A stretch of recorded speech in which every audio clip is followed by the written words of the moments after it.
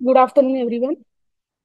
I'm Dr. Karuna Agawane, Head of the Radiology Department in Ruby Healthcare Services Private Limited at Dr. R.N. Cooper Hospital. I'm going to take a short talk on the Hrct temporal bone anatomy here. Here is the schematic view of the human ear, where we can see external auditory canal is separated from the middle ear cavity by a thin tympanic membrane, which is attached to the handle of the malleus. Malleus then articulates with the incus, then to the stapes, through the oval window to the inner ear structures, and then exit through the round window. This green structure is the facial nerve, the labyrinthine segment, and then the tympanic segment going posteriorly to the mastoid. As we all know, middle ear has 6 walls anteriorly formed by the carotid canal, and there is a bony separation between the internal carotid artery and the middle ear. Also, anterior-inferior wall contains the opening of the eustachian tube and attachment to the tensor tympani muscle. Posterior wall is formed by the mastoid and mastoid air cells. Medially, there is a bony bulge called the promontory, which is formed by the basal ton of the cochlea. Also, the location for the oval and the round window is also visible on the medial wall. Then laterally, it is limited by the tympanic membrane. Superiorly, the roof is formed by the bone called tegmen tympani, which separates it from the middle cranial fossa, and floor is formed by the jugular plate. And below that, we have the internal jugular vein. Now we will go through the stack of sections, axial, HRCT, temporal bone images from superior to inferior direction. Here you can see these are the air locules separated by these bony trabeculae called the mastoid air cells. Going further down, we see the mastoid air cells. Again the same. Now here we see the first structure from the inner ear, that is the superior portion of the superior semicircular canal. If you can observe, it is separating into the anterior and posterior limbs. Mastoid air cells continue. This triangular portion of the bone is nothing but your petrous bone. Again, the anterior and posterior limbs, and here is the aperture called the internal auditory meatus, which then opens into the internal auditory canal. This canal carries our 7th and 8th nerve complex. Anteriorly, there is a facial nerve and cochlear nerve. Posteriorly, we have superior and inferior vestibular nerves. Here, the large air locule is seen, which is nothing but the mastoid antrum. Again, you can see anterosuperiorly there is exit for the facial nerve, and this portion is called the labyrinthine segment, which then takes acute turn to form the tympanic segment or the horizontal part of the facial nerve. This part is called the geni or the geniculate ganglion of the facial nerve. Here again you see the semicircular canal, and a small bony tip is seen here in the epitympanum, which is nothing but the head of the malleus. Now if I go one section below, yes, I can see the head of the malleus articulating with this incus, and this epitympanum is communicating with the mastoid antrum through the additus antrum. And this forms a figure of 8 appearance on the axial sections. Here again, you can see the exit for the vestibular nerve, and this is the vestibule. This is the lateral semicircular canal. This is part of the posterior semicircular canal. And this is your cochlea. Again, you can see the tympanic segment of the facial nerve in the epitympanum region. These are the mastoid air cells again. Continuing the same, lateral semicircular canal, facial nerve, vestibule, cochlea. Going down, you can see exit for the cochlear nerve towards the cochlea. And this central bony part is called the modulus, around which these turns of the cochlea are seen.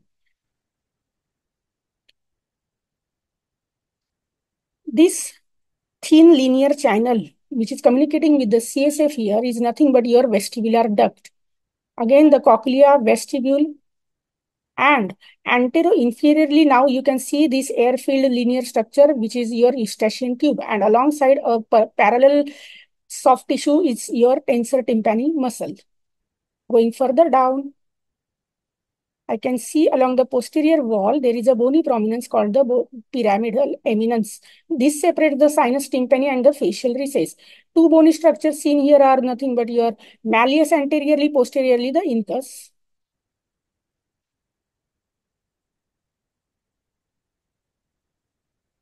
Going little up again. Here.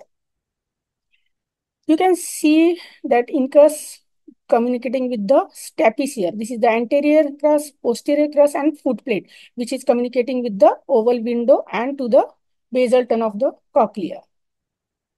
And again, and posterior inferiorly, if you see, there is a small air-filled locule here alongside the basal ton of the cochlea is your round window. So oval window is located at the foot plate of the stapes, which is, this is your stapes. This is your oval window. And when I go below, so posterior inferior to that, I have my round window here. And if you see, this is the handle of the malleus, which is attached to the tympanic membrane, which is barely visible here. It is a very thin membrane, barely visible on these sections. And here, the facial nerve is now vertically in position, and this is called the mastoid segment or the vertical segment of the facial nerve, which then inferiorly exits through the stylomastoid foramen. Now, coming back to the vascular structures, if you can see, anterosuperiorly, we have the carotid canal. And posteriorly, we have important structure called the jugular bulb here and sigmoid plate containing the sigmoid sinus here. The same structures we will go through the coronal sections now. Anterior to posterior. Anteriorly, we have the TM joint. This is the mandibular fossa and this is condyle. Going posteriorly towards the ear. These are the cochlear terms. External auditory canal, ear ossicles in the epitympanum. This is the malleus and the incus. Now you can see a bony prominence over here along the lateral margin of this malleus, and there is a air-filled gap between the two. This bony prominence is the sputum, and the gap is called the Prusac space, which is important landmark for cholesteatoma. And these are the tongues of the cochlea, very well seen on the coronal sections. Again, see, this is the tympanic membrane.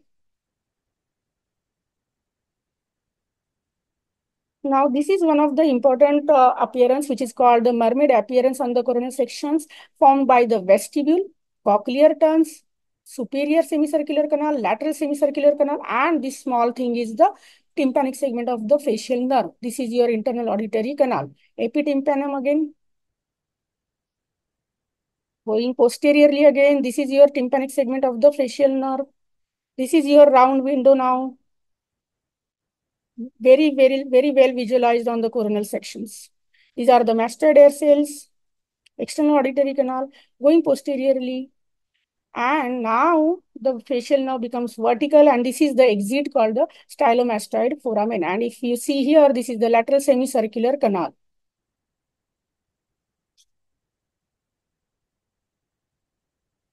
Again, now the posterior semicircular canal limbs, mastoid, tip of the mastoid.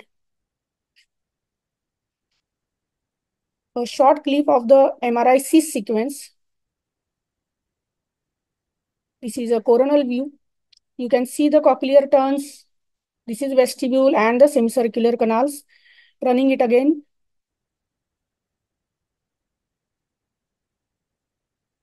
Internal auditory canal and inner ear structures over here. So MRI is mainly looking for the membranous labyrinth. These are the still images of the MRI. You can see the cochlear turns. These are the semicircular canals, semicircular canal. This is the axial CIS sequence showing bilateral internal auditory canals carrying the 7 and 8 nerves. 7 is located anteriorly, posterior is the 8th nerve. And here is your cochlea, semicircular canals. This is a oblique sagittal section like this or perpendicular to this. And you can see 1, 2, 3, 4, total 4 dot sign. So first is the facial nerve anterosuperiorly, anteroinferior is the cochlear nerve, posterior superior is the superior vestibular, and posterior inferior is the inferior vestibular nerves.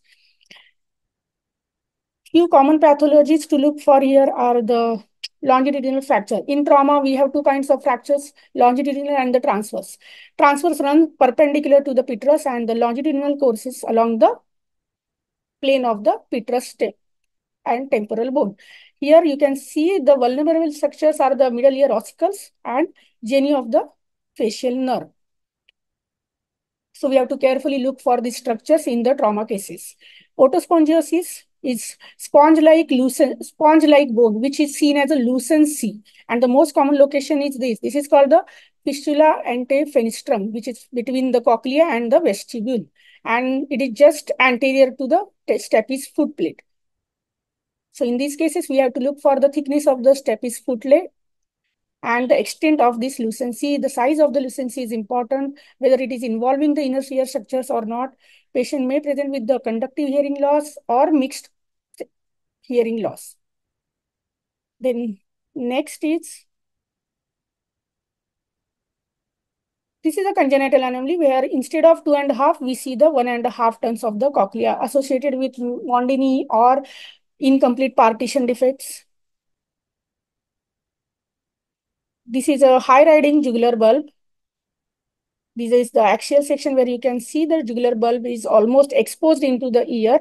There is no bony wall between the two. Coronal section also showing the bulb is reaching above the level of the ear. Otomastoiditis is soft tissue opacification or the fluid filled spaces in the middle ear and the mastoid air cells associated with the sclerosis plus minus bony erosions. However, the bony erosions most likely favor the cholesteatoma. Here you can see the erosions of the malleus head in the epididymium. Thank you so much for your patience and time. I hope you all enjoyed the lecture. Thank you again.